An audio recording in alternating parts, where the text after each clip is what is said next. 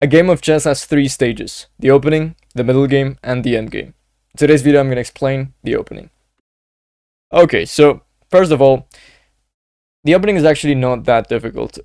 This is the start of the game, of course, and this is where things can go wrong for you or for your opponent if your opponent doesn't know how to play the opening. So basically, or in a nutshell, you want to do 3 things. You want to occupy the center, you want to develop your knights and bishops, and you want to castle.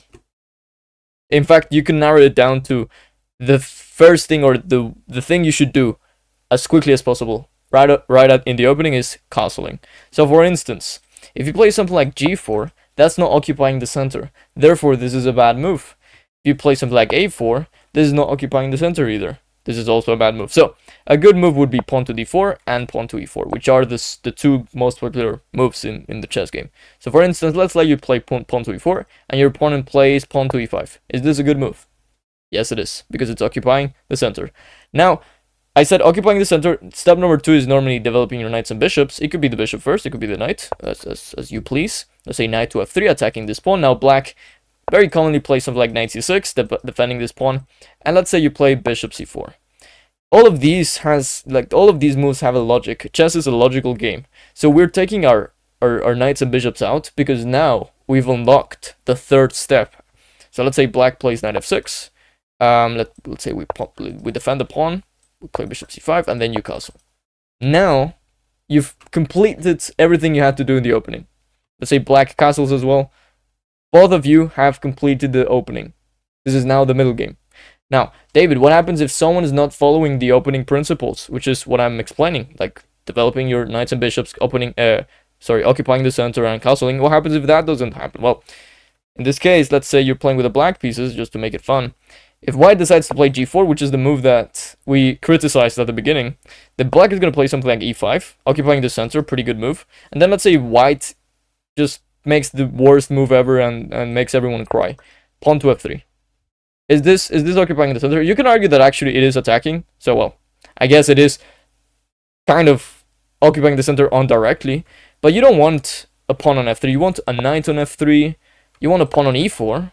Maybe you want a pawn on d4. But f3, this is the worst move in the position. Okay, f4 is also equally good. But the reason why I'm explaining this is that if your opponent doesn't know what to do right at the beginning, you can already checkmate with queen h4. And because your opponent was doing absolute rubbish, then you just win the game immediately. And you can confirm this. I mean, I'm assuming you know the rules. A, B, C, avoid, block, capture for the king. The king cannot do any of them. So the king is checkmated. Now, in order to prove that this is pretty easy and the opening is not as difficult as many people think, I'm going to play some games. So we're going to occupy the center, pawn to d4. The reason why I'm not playing with my main account is because then it would be too advanced and it would get out of the way. I'm going to play pawn to d5. This c5 is trying to attack my center, so I'm going to keep as much center as possible. Look at my pawns. My pawns are in the 4...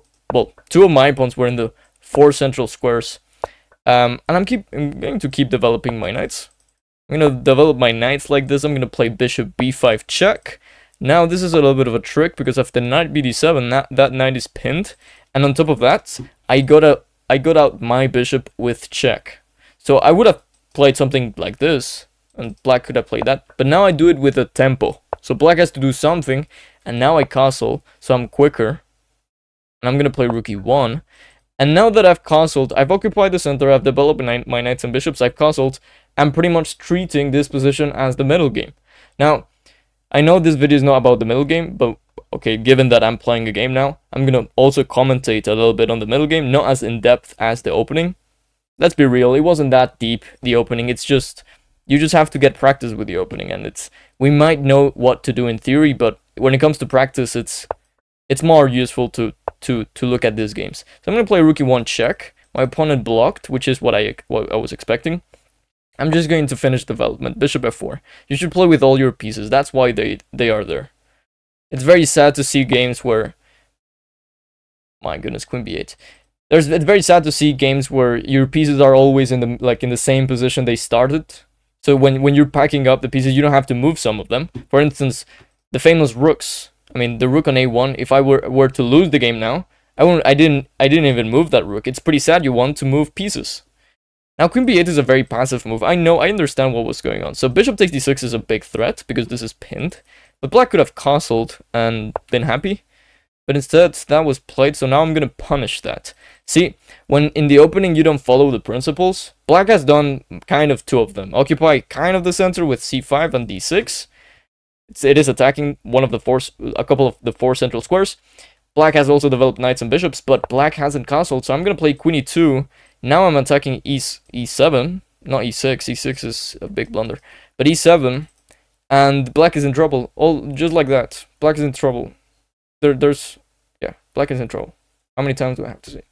Like, there's nothing black can do. Now, queen d8 is probably the best move, but after bishop takes d6, it's all over. I'm gonna win this bishop, and once I win material, there's nothing black can do. And many people get this wrong as well. Many people start thinking like very well right now, but instead of that, black should have started thinking from here, because once you get to this position, there's nothing you can do. If the player with the white pieces, which in this case is me, plays all the best moves, you're not gonna come back. You can't. As much as you think, it's easier for white to play now than if you had thought about this from this position. I think you get what I'm trying to say. But queen e2, now I'm putting pressure on this e7 bishop. I could have sacrificed, but there was not an interesting follow-up or a logical follow-up. I could have played queen e2, but king f8, and the king is now into safety. And black has to do this, which is going against opening principles. Like, it is, instead of developing your pieces, it's undeveloping your pieces. It's ugly. It's horrible. It's depressing. Now this bishop could take on d7, and we can ruin black's castling rights. But I'm going for something else. I want more. I'm going to play knight e4. Knight take d6 is a big threat. Once again, we're pinning over here. So there's a pin. Sorry, there's a pin with my bishop. There's a pin because of the e-file. There's pressure on the d6 pawn. All my pieces are doing something. Okay, this knight on f3 is preventing this knight from coming to e5. But you can argue that this bishop was already doing that. So maybe this knight is not such a hero, but it's still out. It's better than something like that, which is passive, defending the bishop, doing nothing. So now I'm going to take on d6. I don't see how black stops that. One of the reasons why I know that is because I also train tactics all the time, so it's very easy for me to calculate this kind of variations. It's only 2 moves, right? So for instance, if black plays h6, which is a horrible move, we take on d6. This is pinned, and I can move on to the next variation. For instance, a6, we also take on d6. And black could take with the queen, but we take with the bishop. And then, once again, there's a lot of pressure on the e7 bishop. We won the queen. Yeah, amazing.